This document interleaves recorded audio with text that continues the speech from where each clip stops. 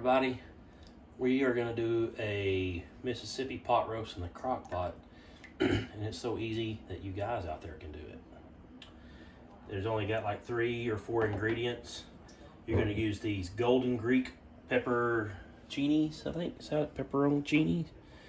Peppers. I'm going to pack of ranch salad dressing or seasoning mix.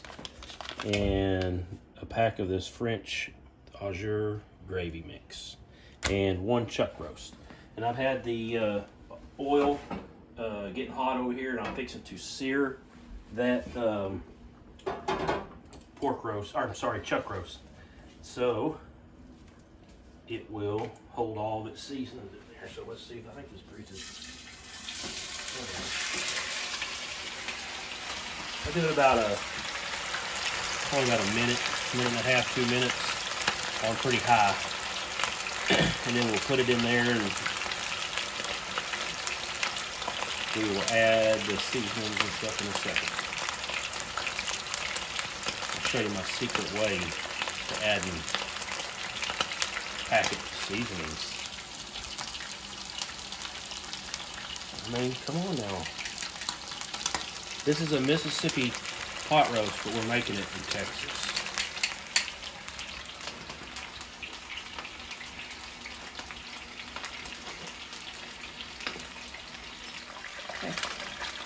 I'm just turning it on its side to do the sides.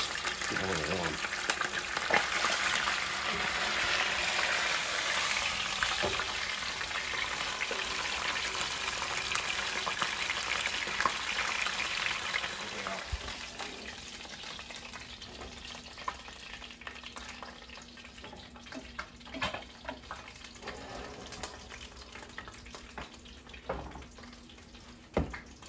All right, it's all seared and ready to add your next ingredients. All right, I put about 6 to 8 of these things on the side. I just line the side of it with it.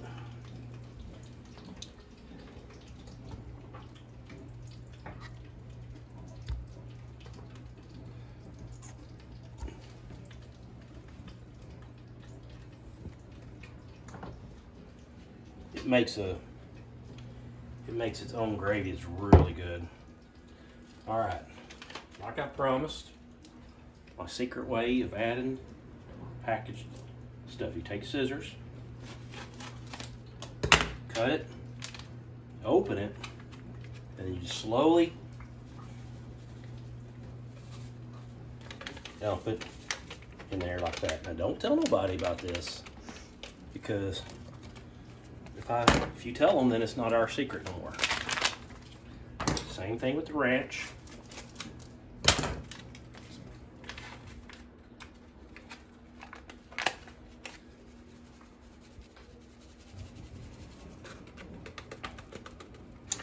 And we're gonna add 1 cup of water, because it pretty much makes its own juice or gravy. You don't want it to scorch till it starts making some gravy.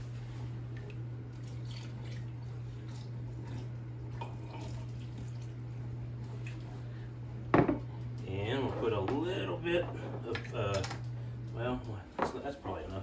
There ain't much in there. Put a little bit of garlic. I can refill that. And now I'm gonna peel this onion real quick and cut it up, put it in there, and then you put 1 stick of butter on top when we're done. So let me do this onion, and then I'll show you what it looks like when we're done.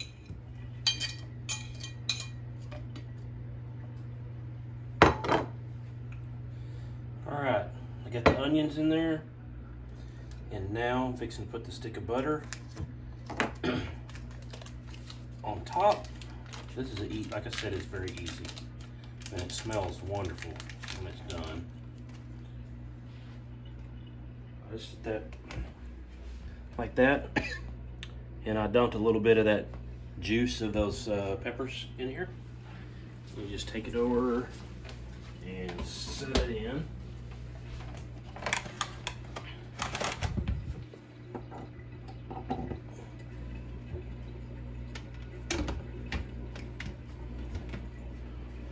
I cook it on low, and it's for 8 hours. Oops. That's it. So you wives can show this to your husband who says they can't cook, and now they can. We'll see you back in 8 hours. It's been 8 hours. We're gonna get this dude out and check it out. It smells really good. Smells divine. Hopefully it's nice and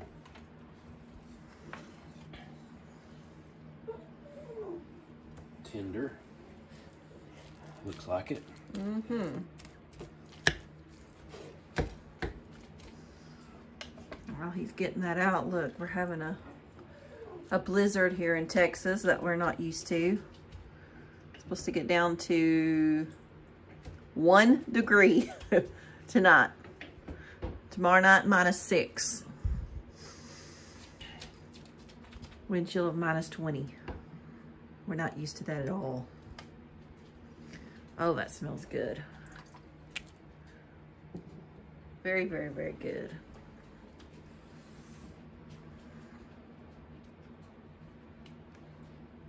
I'm gonna make some, we're gonna thicken this natural gravy with a little bit of cornstarch. I'm gonna put about between 1/2 and 3/4 of a cup of cold water.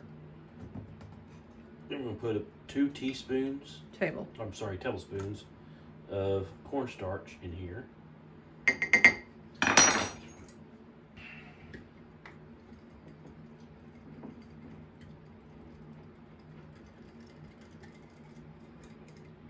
This little handy dandy whisk.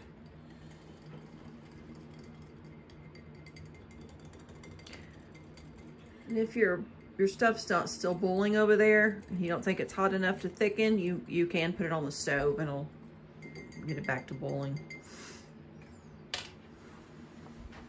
Over in here.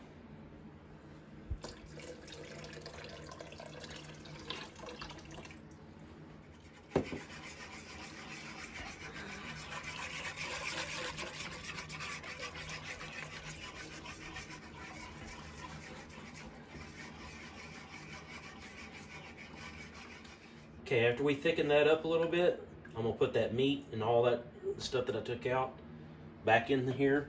And while we make the mashed potatoes, and now we got like a gravy with the meat to go on top of the mashed potatoes. You can make potatoes, mashed potatoes, or you can make rice. Today we're having potatoes.